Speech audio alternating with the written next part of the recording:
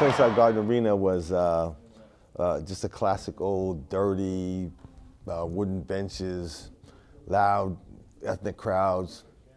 And I think my father thought that the idea was me getting in that environment, besides just the sport of boxing, but seeing the element that would kind of freak me out and say I'd go back to playing football with my brothers.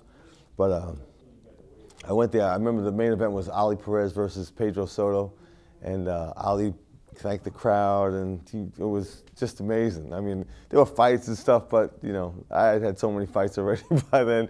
I felt so at home. I loved it, and he was kind of miffed when he got in the car. He says, "You loved it? What? You loved it? What about the people fighting us?" I loved it. I loved it. You know, so that was the beginning of it. He never said another word after that. It wasn't easy at first because I know that my mother probably gave him a lot of pushback, and you know, he kept asking me if I was sure. Did I realize how much I would have to invest, and you know what it takes, and sacrifices I'd have to make, and that sort of thing. And you know, just like every word that a father would do to discourage his son from doing something. And I was totally sold. I saw the '76 Olympics, and that pushed me over the edge, and there's no turning back.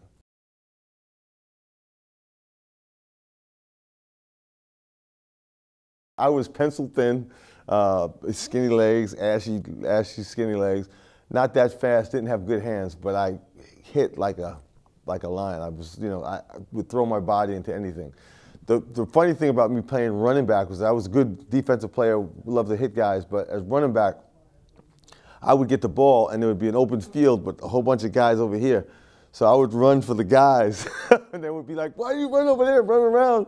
And I would, because I wanted the contact, I wanted to break tackles, and I wanted to hit guys, and so that was my big drawback with being a running back, because I just didn't. I just didn't really get the concept. But, you know, we're trying to score a touchdown, not break tackles and look, you know, spectacular. But that was my career was all about hitting and, you know, making good contact, making good cracks, hurting guys and that sort of thing. But so, I mean, it probably would have been good in some respects, but I probably would have been hurt all the time if I made it to a higher level of play, you know.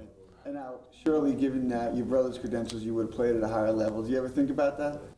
Yeah, you know, when I think about it when you know, my brothers have college degrees and they, you know, live a much more stable life, and the life that they lead, that they led after sports and even during sports. I look at my life when I was fighting amateur and fighting early in the pros. I was working, you know, at Barnes & Noble in Manhattan, you know, and they were living college life, you know. So there were a lot of things that I missed out on, and I felt I missed out on by, you know, choosing the route that I did.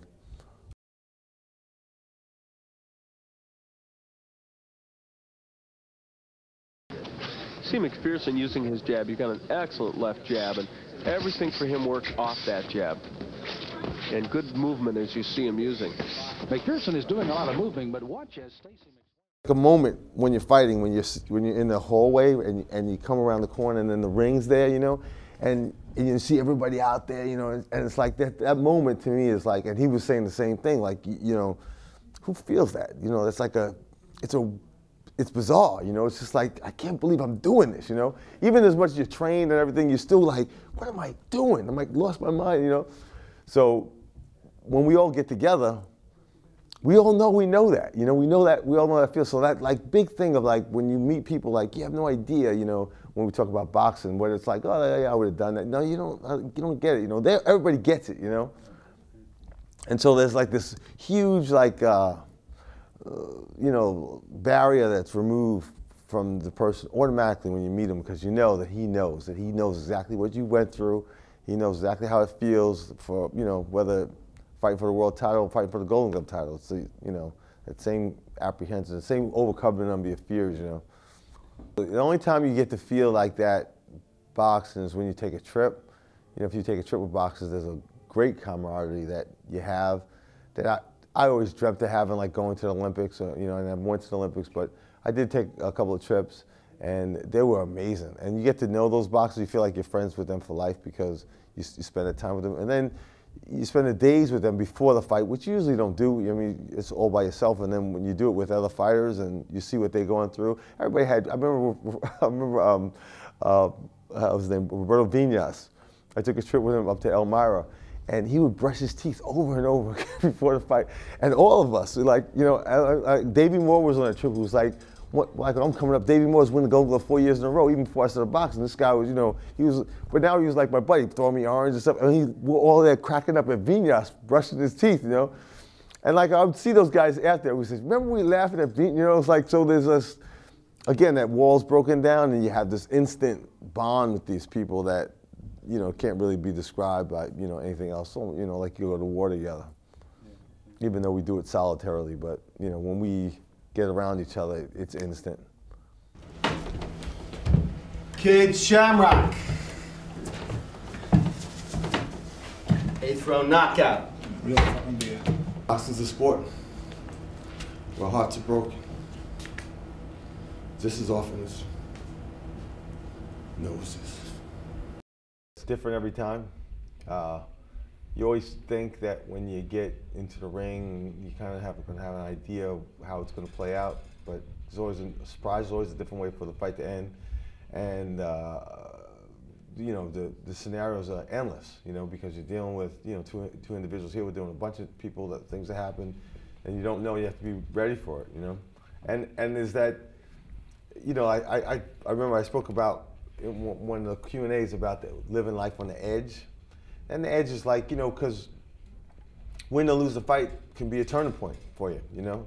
And going there, getting your head punched, and you can get knocked out in an instant, and everything could change. So, you know, you're living life, you're not going to work every day and just, you know, it's a life from day to day. It's almost a moment by moment when it comes down to fighting. So here on the stage, it's the same thing. I mean, the whole night could be hinged on one horrible performance. One, you forget your lines and be frozen on the stage. I mean, so they have that same kind of like, oh, that dread hanging over your head. Like, you know, I'm on the edge. When I say I'm on the edge, you know, I could be walking, be fine 1 minute and be dead the next. So in that way, it's similar to boxing, because you're walking the edge when you come out here, because you could be the destruction of your whole night. You could be ruined, you know, for the next, you know, 24 hours or longer, whatever.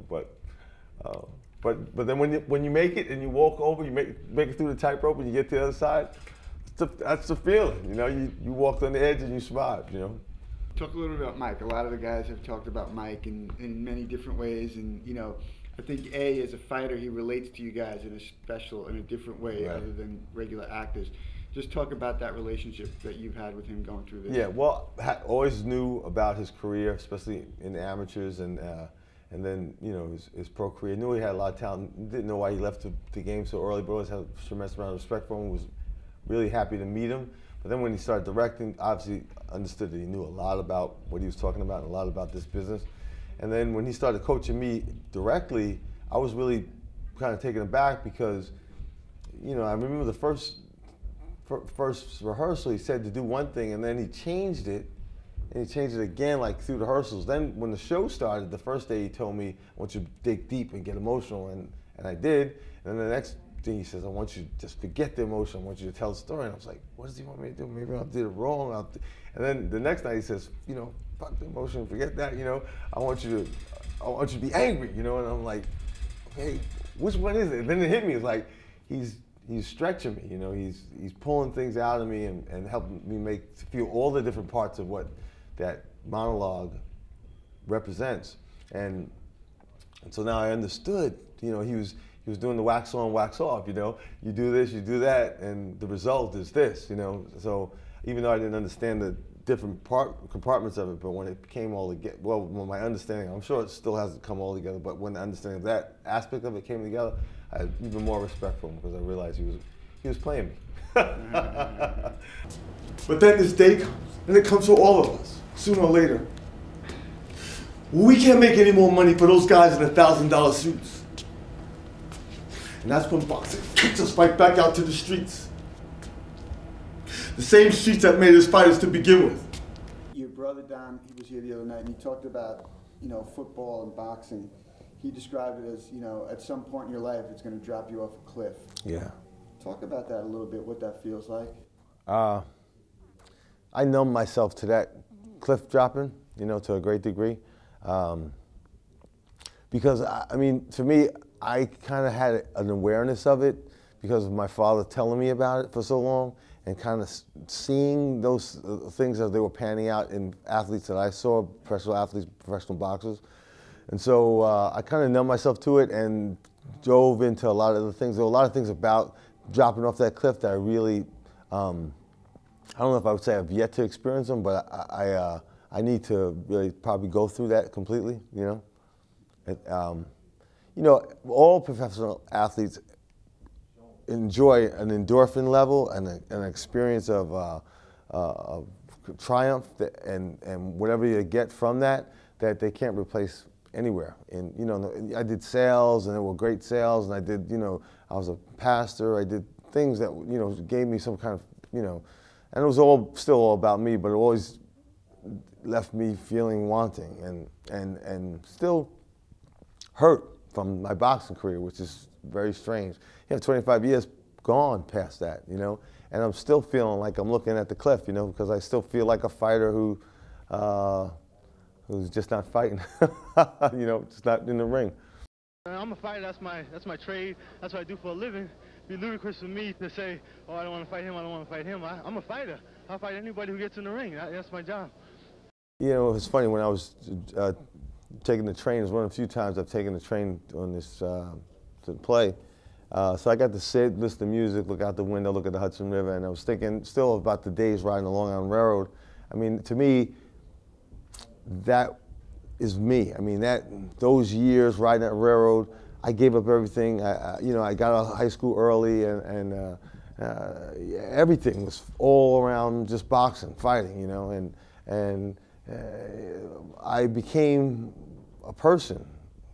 And as I did, infused with that was boxing. Infused with that was competing, dealing with my fears and overcoming my fears and having triumphs and having failures and dealing with failure and dealing with success, all that stuff. So no matter what I did after that and who I am today, that's at the foundation of it.